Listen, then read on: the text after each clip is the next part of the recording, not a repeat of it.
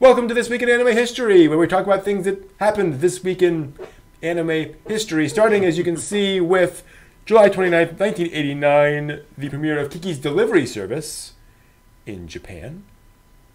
Hayao Miyazaki movie, and notable for the fact that it was Ghibli's first huge financial success. Ghibli also obviously had been around, was known as a studio, was making movies that people were aware of. But wasn't really a big success, partly because Hayao Miyazaki was a big old socialist, and didn't really believe in the whole marketing, well, not the whole marketing, but in the whole merchandising thing. And then finally got convinced otherwise, and started making money that way. And then Kiki's Delivery Service was kind of the movie that everyone turned out for, right? Where everyone just showed up for this movie. The theaters were packed, and Kiki's Delivery Service was really a big deal, and kind of put Ghibli on the map as a studio that would survive, definitely, and would stick around for a while.